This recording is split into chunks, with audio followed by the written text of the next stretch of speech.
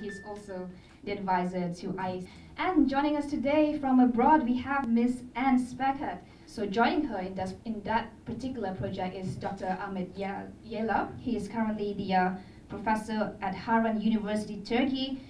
ISIS is already preparing videos. They've got videos in Malay language and Indonesian, and they do the same as they do all around the world, recruiting by selling their vision of the future and saying, okay, it's a revolution, we have to engage in violence to get there.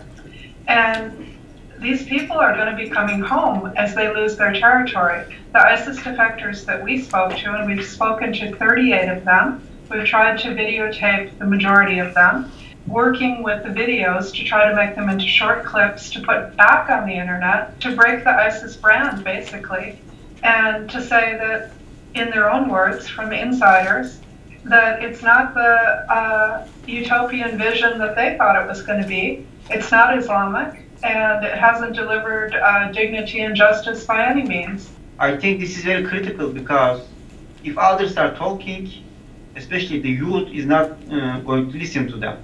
But if someone who recently left ISIS terrorist organization and talking about his own experiences, it will be a great and valuable tool for the upcoming recruitments or recruits to think twice before they join ISIS.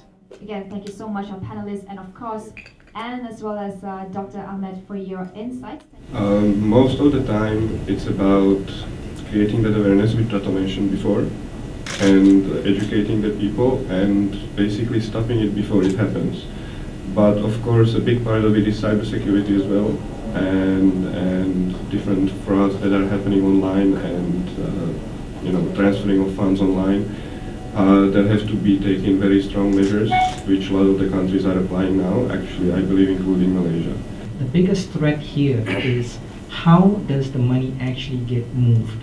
And there are many ways to move it, and these are illegal sources of financiers who are available in Southeast Asia with no regulations on control. So the Southeast Asian region will have a tremendous time to counter these threats, because the infrastructure to protect the terrorist financing from moving from one region to another or one country to another is very difficult to contain. Thank you so much. Sylvester, thanks a lot. Appreciate it.